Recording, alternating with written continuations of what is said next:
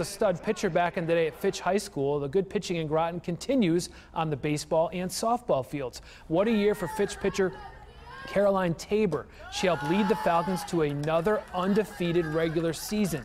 Tabor and Fitch beat East Granby yesterday 7-0 to complete a perfect 20-0 record. So what's the deal with all this good pitching coming out of the Groton area?